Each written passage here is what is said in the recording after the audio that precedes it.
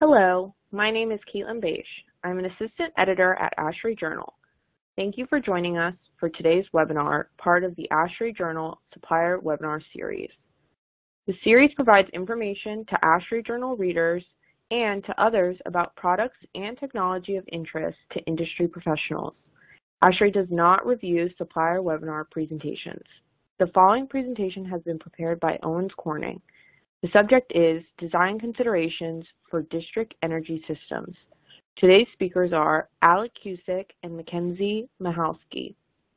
Alec is a technical services engineer for the industrial foam glass business at Owens Corning. Prior to his current role, he was in technical sales for fiberglass and mineral wool mechanical insulation with Owens Corning. He serves on multiple technical committees, including ASHRAE and the National Insulation Association. He holds a degree in mechanical engineering from the University of Toledo. Mackenzie is a technical services engineer for the industrial foam glass business at Owens Corning, a graduate from the University of Toledo with a Bachelor of Science in Mechanical Engineering and minor in professional sales. She is a certified energy appraiser through the National Insulation Association and an ASTM committee member. Alec, the microphone is all yours. Thank you very much, Caitlin. Very excited to be here today, and thank you everyone else for joining. Before we get started, I'm just going to take a little bit to set the agenda for what we'll be talking about here today. To get started, we'll just do a little overview about Owens Corning as a business for those that may not be familiar with us. We'll then move into some chilled water considerations that should be noted as a part of these district energy systems. Then we'll talk a little bit about nuances that go into types of systems that may go into vaults, tunnels, and direct buried systems. And towards the end, we'll talk about one unique solution that can be considered for these types of systems in cellular glass insulation. And we'll wrap things up at the end by talking about some technical services that Owens Corning offers as a business to the market. So just to kick things off, to get started, Owens Corning is a global industrial and building materials leader with 3 integrated businesses dedicated to the manufacture and advancement of insulation, roofing, and fiberglass composite materials. We have over 20,000 employees that operate across 33 different countries around the globe, and we're very proud to have been a member of the Fortune 500 company list for 67 consecutive years. Owens Corning offers a wide portfolio of insulation products that can be utilized in many different areas within modern commercial buildings. Our product portfolio consists of both open and closed cell insulation solutions, including foam glass cellular glass, fiberglass, Paroc and thermofiber mineral wool, and foamular extruded polystyrene. So from here, we'll move right into our main topic for today, which is, of course, around district energy insulation systems. District energy systems are becoming more commonplace as practical HVAC solutions for environments that include multiple buildings, such as universities, hospitals, and some downtown urban areas. A typical system will consist of chilled water as well as hot water or steam lines to deliver heating and cooling to the various facilities within its network. Typically, the piping for these systems will either be housed within underground vaults or tunnels or be directly buried in the ground. Each of these factors bring about different challenges when it comes to designing an effective insulation system, which is what we'll be talking about. So as we just mentioned, district energy systems will typically consist of both high temperature water or steam, as well as chilled water piping. Due to their below ambient nature, chilled water lines do bring about some specific challenges when designing insulation systems around them. Here we're going to explore some of these challenges and how to best approach them. Now when we talk about chilled water systems, there's typically going to be a temperature range that we're referring to. This could be down towards 36 degrees Fahrenheit for your chilled water supply lines, all the way up to 50 or 55 degrees Fahrenheit for your chilled water return lines. If you've ever had a cold beverage sitting on a patio on a hot summer's day, you're already familiar with the phenomenon that we're going to be talking about today, and that is condensation and moisture buildup all along that cold pipe surface. This condensation can bring about a variety of challenges for the insulation system on that cold pipe. We're going to be talking today about strong vapor drive into and onto that cold pipe surface underneath the insulation, and that will bring about an emphasis on the performance of the insulation system's vapor barrier. If that vapor barrier were to become compromised, the system would be subject to failure and could bring about a variety of issues. These issues could become immediately apparent, or in some cases, they may remain hidden for months or even years, waiting to be discovered down the road. One consequence of excessive condensation taking place within your insulation involves the loss of that insulation's efficiency. If the wrong insulation material is chosen, it actually can absorb and retain any moisture from the condensation that's occurring. It's widely known in the industry that insulation becomes much less effective when it's allowed to become saturated with water. This can lead to thermal bridging, allowing more heat gain back into your chilled water supply lines, which will lead to energy losses and increased costs, requiring more energy to cool these pipes back down to that 40-degree operating temperature. This will also lead to a loss of process control. Warmer supply lines will lead to a diminished cooling effect in the commercial building as a whole. And this also puts extra strain on your equipment, putting added stress on the chillers in order to reduce the temperature of the water back down to the operating temperature that it needs to be. Another byproduct of introducing moisture underneath your insulation system involves the potential for corrosion under insulation, or CUI, to occur. Some key ingredients for the corrosion of carbon steel include the presence of oxygen as well as liquid moisture. Oxygen is almost always readily available, whether it be from the air or dissolved in water itself. So once condensation takes place and liquid moisture becomes readily available, you do become at risk for corrosion to begin occurring. Corrosion can damage the outside of the pipes over the span of multiple years, and in the most catastrophic instances, can result in the failure of the entire piping system in general. Now that we've identified some common issues associated with chilled water insulation, let's talk about some key considerations that can be made during the design phase of your system. So I'd like to start off just by covering some key terminology that we'll be discussing. Humidity is the concentration of water vapor present in any given airspace. Relative humidity is a percentage ratio that compares the actual amount of moisture in the air versus the amounts that it could hold at a given temperature. Vapor pressure is the pressure at which water, both liquid and vapor, will exist in equilibrium at a given temperature under atmospheric conditions. And finally, the dew point is the temperature at which condensation will begin and is a product of both temperature and relative humidity. When air cools to its dew point through contact with a surface that is colder than the air, water will condense onto said surface. One can view the topic of vapor pressure similar to that of normal pressure, and that is, vapor will tend to move from areas of high pressure to low vapor pressure. You can think of it as vapor moving from warmer to cold air, or in this case, towards the cold surface of a chilled water pipe. And this is the phenomenon commonly referred to as vapor drive in the industry. An insulation system with a compromised vapor barrier can allow this moisture in the air to move towards that cold pipe, where it can then condense into liquid moisture. This insulation system can become compromised due to initial poor installation or damage that can happen after the fact, whether that be from maintenance activities or typical pedestrian traffic that happens to be in the area.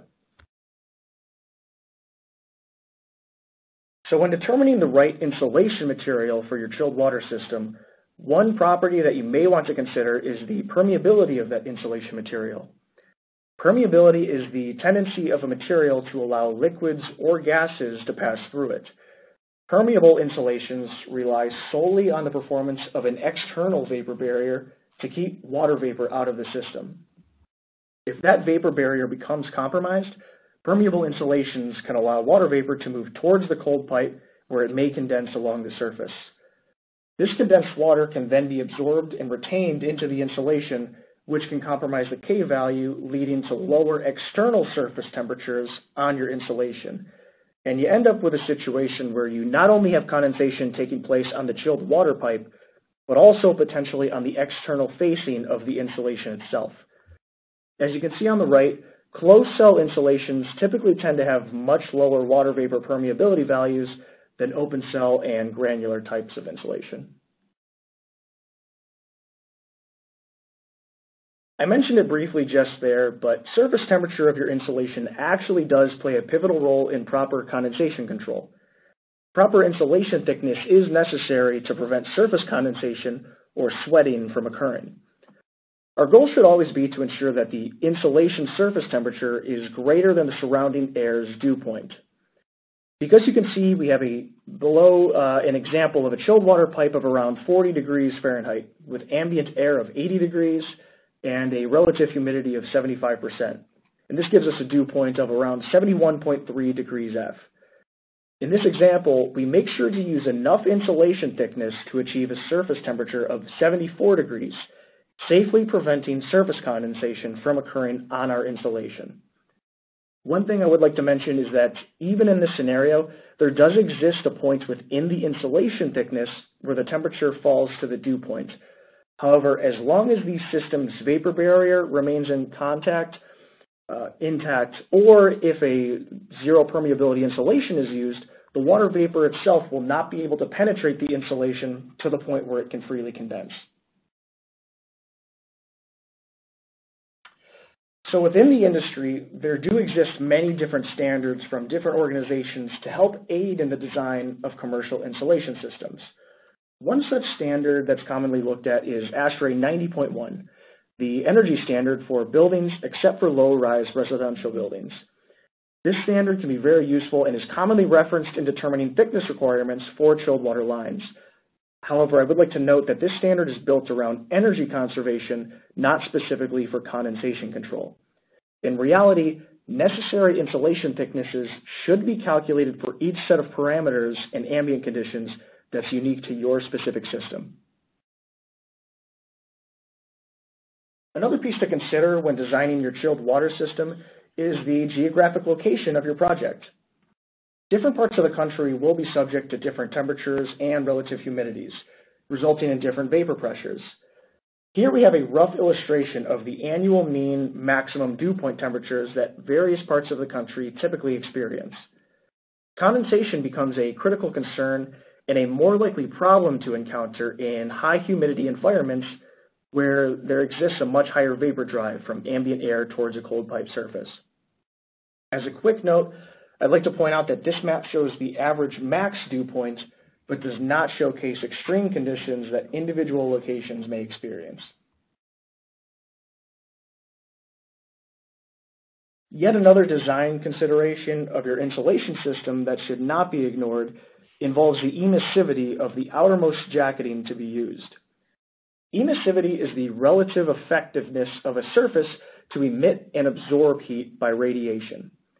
It's expressed as a ratio between 0 and 1 and is most relevant in this scenario to the outermost jacketing to be used on an insulation system. The higher the emissivity, the more heat transfer will occur between the material and its environment via electromagnetic radiation.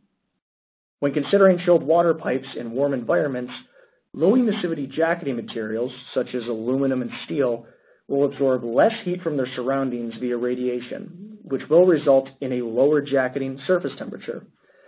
Conversely, high emissivity jacketing materials, such as PVC and ASJ, will absorb more heat from their surroundings, yielding an overall higher surface temperature for the same system. Here we can look at an example as exactly how this effect comes into play in our design considerations. In this example, we have two 8-inch chilled water pipes operating at 40 degrees F, each insulated with an unnamed Type X insulation.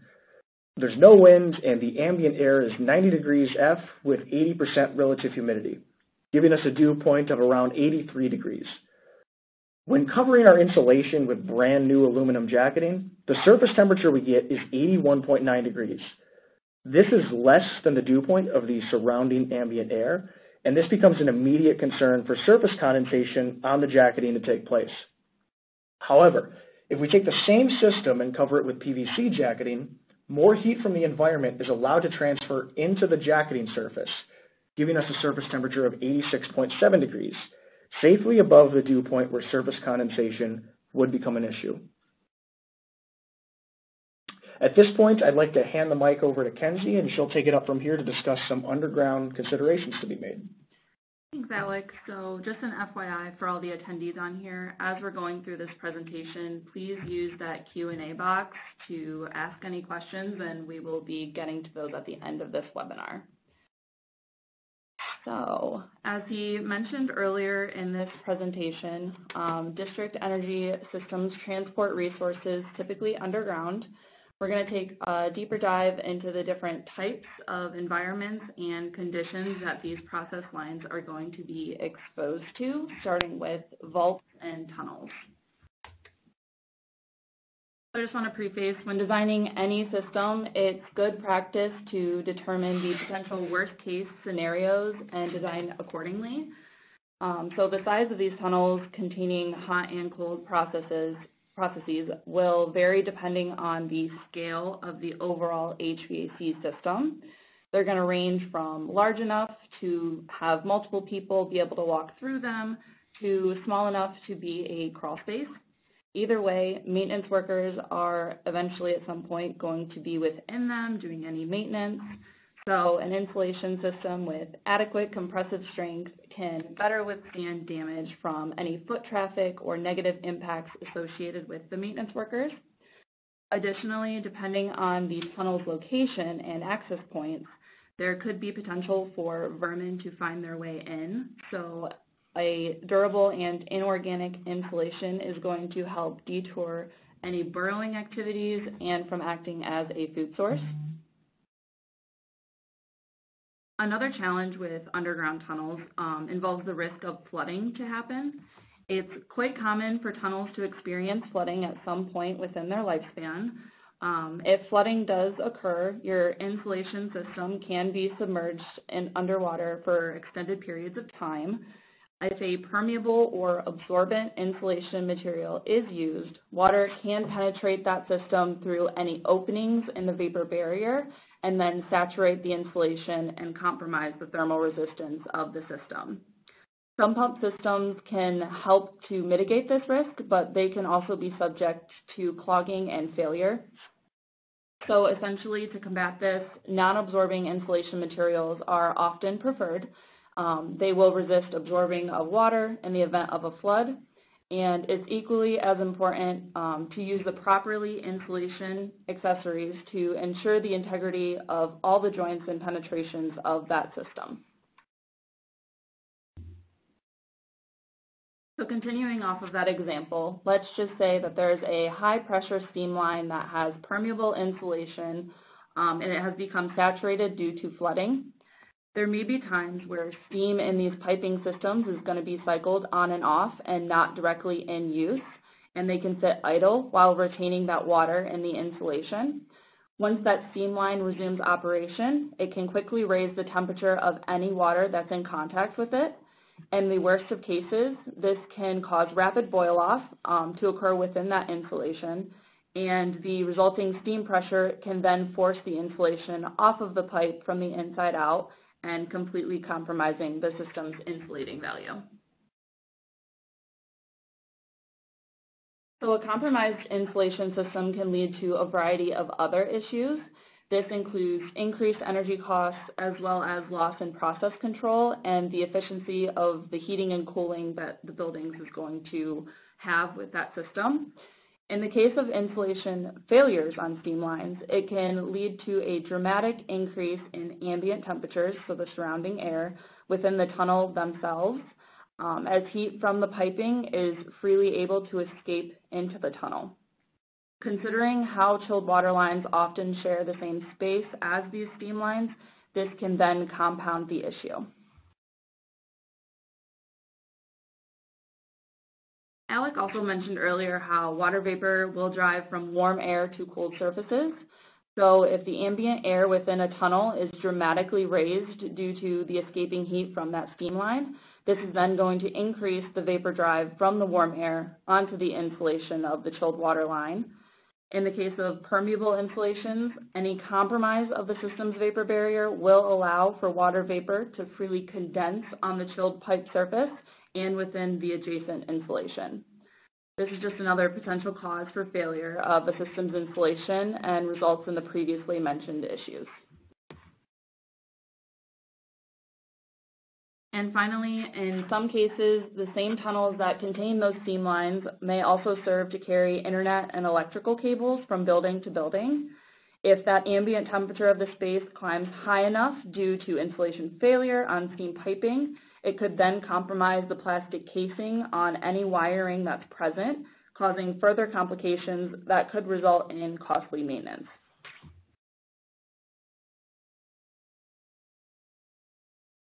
So now that we've discussed the challenges associated with underground tunnel environments, let's now consider the same for district energy systems that are direct buried.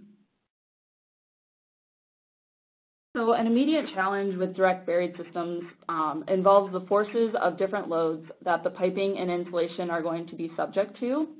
First, we have soil load, which refers to the direct weight exerted on a pipe from the above soil backfill that you see on the photo on the right.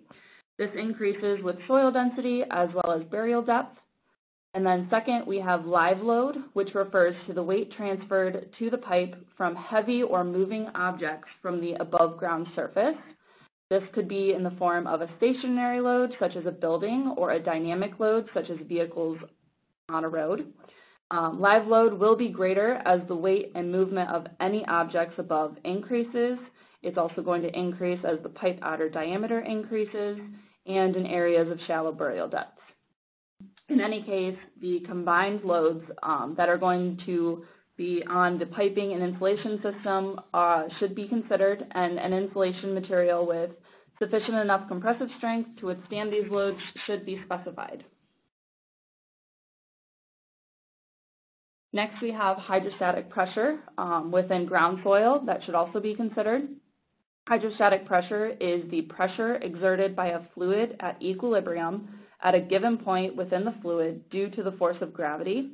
This is going to be a big factor in areas where there are high water tables and in areas that experience high levels of precipitation throughout the seasons.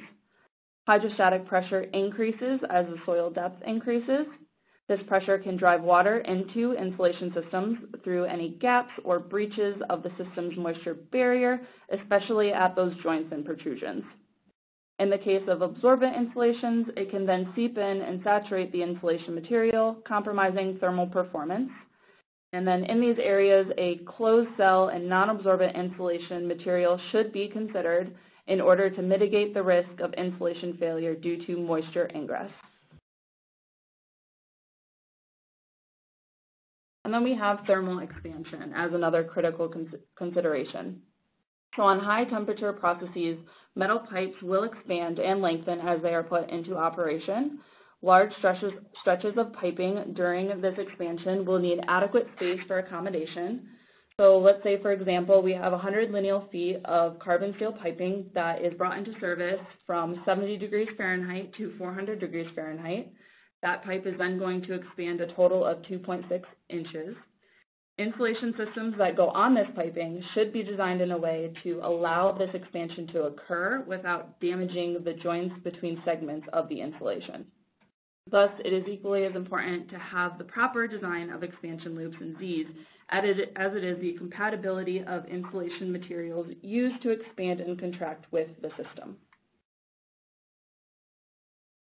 So on this slide, you'll see an example of an expansion loop that's being installed for an underground system, along with a detailed drawing on how that insulation system may be installed to accommodate for that expansion that's going to take place. In this example, you can see the use of support pads and oversized insulation segments. This is going to allow the expanding metal piping freedom of movement without compromising or crushing the insulation itself. Details like you see on the left of this slide are typically pretty project specific, but they're going to help to ensure that a properly installed insulation system is going to happen in critical locations like these. So soil itself is not an efficient insulator. On direct buried systems, if the insulation were to fail or if no insulation is used, energy efficiency will be lost and heat is going to be able to travel freely to and from the piping system and its surroundings. Piping from one process often intersects or runs parallel to another process line within the soil, like you see in this photo. In high temperature steam lines, when they're uninsulated, heat can transfer to these adjacent lines, and if that line is carrying chilled water, it could raise its temperature and negatively impact the performance of your HVAC system. In more severe instances, this heat could be significant enough to damage or melt neighboring PVC lines as well as the casing of electrical wiring.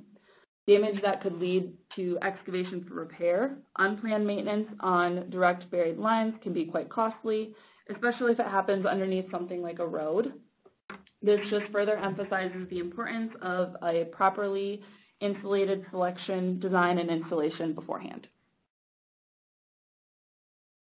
So we've covered a lot of information, but all in all, there are multiple factors that go into designing a successful insulation system for district energy applications. As a recap, when designing your system, you're going to want to always determine the worst case conditions of your environment and plan accordingly. This includes the max temperature and relative humidity to be expected, as well as any indoor or outdoor complications that may be applicable. You'll want to be sure to calculate the thickness necessary to prevent surface condensation, taking into account the emissivity of the jacketing that's going to be used. And finally, be sure to allocate adequate spacing between and around pipes for the insulation to be installed. And then when selecting an insulation material for a high-risk environment, consider a material that is closed cell and non-absorbent with a low to zero water vapor perm. It should be durable enough to tolerate its environment and have a compressive strength to withstand any weight that will come to rest against it, especially for direct buried and pipe support applications. And then finally, proper installation and inspection is always important. It should be carried out during construction to ensure the system is properly installed and sealed against moisture intrusion. So with all of that taken into consideration, I'd like to now take a moment to discuss one solution in particular that may be considered for district energy insulation systems, and that is cellular glass insulation, a zero perm approach. So just what is cellular glass insulation? Cellular glass insulation is a lightweight, rigid material composed of millions of completely sealed glass cells. Its closed cell structure and inorganic nature lend to unique properties amongst insulation materials. Foam glass is completely impermeable with a water vapor perm rating of 0. It does not require the use of an external vapor barrier to achieve this because the insulation itself acts as its own vapor barrier. It also has a relatively high compressive strength when compared to other insulation materials in this industry, making it very suitable for direct buried and pipe support applications. It's also very dimensionally stable, having a thermal expansion coefficient similar to that of carbon steel, making it suitable for a wide temperature cycling application.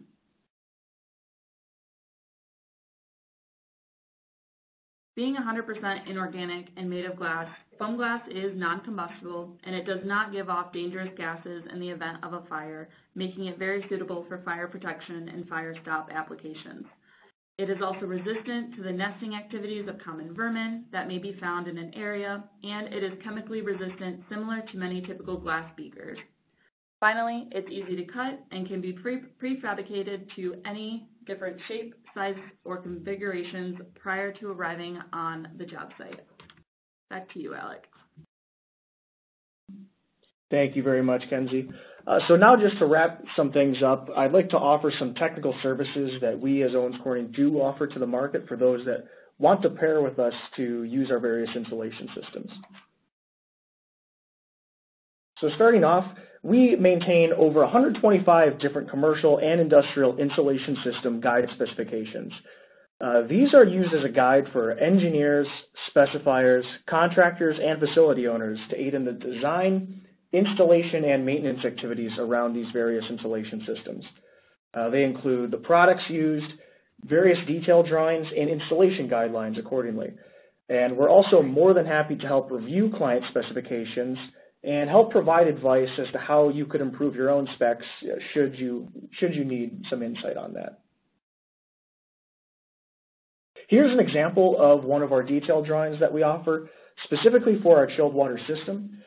We generate drawings like these regularly to help bridge the gap between specification and field installation, and to increase the confidence level that proper application techniques are being utilized on-site while it's being installed. We maintain and utilize a full suite of proprietary thermal calculation softwares that also helps aid in the design for those who specify our insulation. If you have questions as to what insulation thickness or jacketing material to use in order to achieve a certain surface temperature, if you're curious about cost savings potential, or just have general questions about process control, we'd be happy to assist with a thermal calculation report tailored to your specific system. We also provide on-site support around process improvement and energy savings. We have multiple certified thermographers on staff, myself included, and we can arrive on various job sites to perform infrared inspection surveys and conduct heat flow measurement and analysis. We can then issue a current insulation condition report, evaluate energy losses and savings potential, and provide advice on insulation system improvements to consider. And finally, we are seen as an industry leader in education, training, and startup support. We hold frequent training sessions that allow us to build relationships with our customers through shared experiences. These allow engineers and specifiers to become more familiar with our systems and allow contractors to better understand how to effectively install them in the field. We cover a variety of topics, including multiple different types of insulation systems. If your organization is specific to hot insulation systems, chilled water, or anything like CUI mitigation, feel free to contact us. We'd be happy to help put together a program that can benefit you and your team around the insulation systems that best apply to you. And with that, I'd like to once again thank you everyone who was able to join us today. Myself and Kenzie's email addresses can be seen listed there. Feel free to reach out to either of us with any questions that you may have. You can also reach out to our technical services and training team. Our phone number and email, once again, can be found there. So at this point, I think we'd like to open it up for a Q&A portion. Feel free to use the Q&A chat box if you haven't done so yet. And I'm going to be introducing Bethany Witz from Owens Corning to help moderate some of the questions that have come in so far. Bethany? Absolutely. We do have a few, so we'll get started. First question, does Owens Corning have any anti-sweat coatings for locations where insulation may be difficult to install? Okay, thank you very much. Great question. So we do not manufacture coatings that are specifically made for that purpose. Obviously, many people have seen situations in the field where not enough room has been left for the insulation and it's been kind of left as an afterthought. Those are always particularly challenging. Your options in that scenario could be to paint a metallic surface to, again, increase that surface emissivity. That would make the temperature difference from surface to ambient air less extreme, which might help with dew points. But in all honesty, the lack of insulation on any sort of chilled water line is going to be a challenge. So getting creative with facility owners as well as manufacturers like us, we'd be happy to help work with if there's a certain way to fabricate insulation so that it can accommodate certain specific geometries. I'd say in that instance, probably best to take a one-off approach with both the facility owner as well as the manufacturer like us to help try to get a custom insulation solution that could help you, because a coating in of itself might not be enough to prevent sweating from taking place. Great, next question. Can pipe anchors be covered? Applications, best practices, etc. Okay, great. Another good question. So anything that comes into the category of a protrusion, something that's attached to or coming out of a pipe, especially in below ambient cases and even above ambient cases where temperatures are extreme enough, you kind of want to consider those as extensions of the main pipe that kind of need to be insulated to a certain degree by themselves. These fall under the category of thermal calculations that we frequently help our clients with. So depending on the application process temperature and the specific geometries of a pipe support that could be coming out of the pipe, it may be an instance where you'd want to consider having a certain length of insulation that actually extends along that protrusion to prevent that protrusion from being too cold and allowing surface condensation to take place. So obviously it's very nuanced. You'll have to look at what that specific pipe support looks like, but in general, protrusion should be insulated to a certain extent to prevent surface condensation in the same way that you'd be looking at the insulation on your main body piping. Great. Next question. Earlier, you were talking about emissivity. The example you used mentioned zero wind speed. I'm curious how often wind plays a part when considering what insulation needs to be used. Excellent question. And yes, in that specific example, I use the wind speed of 0 because that actually does, in chilled water environments, that's oftentimes the most extreme case and the harshest one to try to raise the surface temperature, because again, in a chilled water scenario, your goal is to get the surface temperature of the insulation above the dew point. The more wind speed you have, the more rapidly the ambient air is going to raise that insulation surface to a greater temperature. So we basically did that, assuming worst case conditions. If there's no wind speed, here's going to be the surface temperature of that insulation. Obviously, that's going to depend on where your system is. If we're talking about an indoor chilled water line at a hospital or an airport, wind speed's not going to be a factor at all. You could be dealing with chilled water structures of piping that go outside at an airport, in which wind speed would definitely be a factor. You could also be looking at any sort of area where you have a transition from indoor to outdoor. So it really does depend on where that specific pipe would be located, and that's kind of what we offer in terms of our technical services. We'd be asking questions like that. Where's this pipe located? Is it indoors? Is it outdoors? What's the climate like of your facility, to get an idea as to the relative humidity it's going to be exposed to? So there's no solid answer. It's going to depend on the location, but those are the types of questions that we would be asking if we were involved in a thermal calculation for you. Great, I got a couple more. How brief or detailed is the calculation support? What kind of details are needed from the project to support calculation support? Okay, so we have questions feeding into each other at this point. But yes, so as I just kind of alluded to, anything that deals with the climates that will dictate what the dew point of your insulation system is going to be pivotal for us to know. If you let us know that you've got a 10-inch chilled water pipe at 40 degrees F, and you don't tell us where it is, probably one of the first questions we would ask is, okay, are you in Houston, Texas? Are you in Sioux City, South Dakota? Because those will be the types of things that will determine what the expected temperature, relative humidity, dew points, and by extension vapor drive that pipe's going to be exposed to. And those are the types of questions that will allow us to build a thermal calculation report to let you know at various types of insulation thickness, here's going to be your surface temperature. And we can do so with multiple examples of jacketing. We can show you what the system would look like if you had a aluminum jacketing over the top, which is very common. We can also show you what it would be like with a PVC jacketing. And those are the types of reports that can help the specifier determine if there needs to be changes made. Either I need to increase my insulation thickness so that I don't have surface condensation taking place, or potentially if I don't need the mechanical abuse resistance, I can switch from a metal jacketing to something like PVC or ASJ, because that's also a factor that can make getting your surface temperature above the dew point that much easier. Okay, a few more. Wouldn't the joints between individual sections of foam glass point for water vapor to enter cold systems? Yes, so great points, very astute question. So the answer to that is yes. Foam glass itself is a zero permeability insulation, and it's very widely used in below ambient applications because the insulation itself does not allow water vapor to pass through it.